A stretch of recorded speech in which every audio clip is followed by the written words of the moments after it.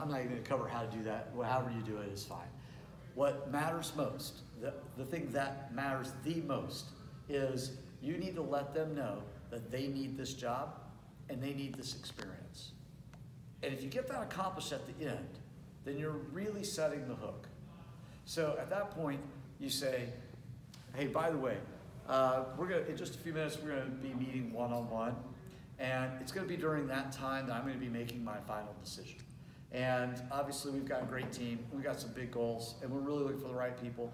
And if it works out for you, one of the things you're going to love most about this position, yes, the trips are cool, and the pay's great, and the product's amazing.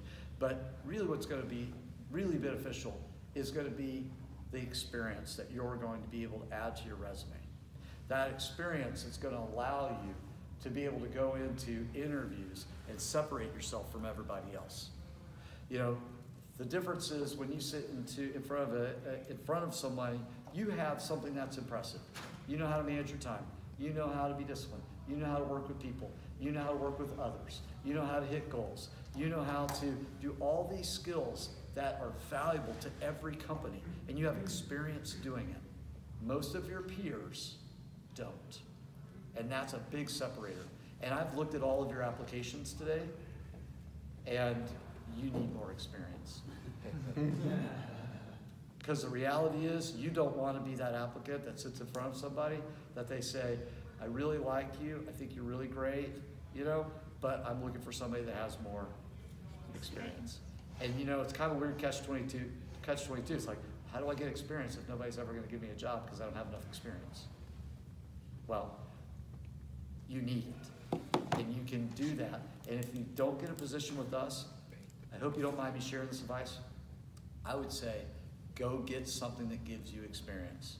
Even if you have to do it for free, like volunteer somewhere, or a free internship, or something like that. Because in most cases, you're not going to get hired at a job that's gonna be able, because you don't have enough experience. So you're probably gonna have to intern or do something for free to get it. The nice thing about here is that you can make a lot of money while getting the experience. And if it doesn't work out here, there's not a lot of jobs like this, like what we have here. But there are internships and there are other things that you can do to get some experience. And if it doesn't work out here, I want you to really consider that, because I think you guys need it. So hopefully we can work something out for some of you. I'm looking forward to getting a chance to talk about that here in just a minute. Here, what I want you to do is fill out a couple of these essays here. Take your time on those. We'll be reviewing those here at the end, and boom, go in the post. So you kind of really lay that hammer down, because basically you just said, as the employer, you don't have enough experience. You know?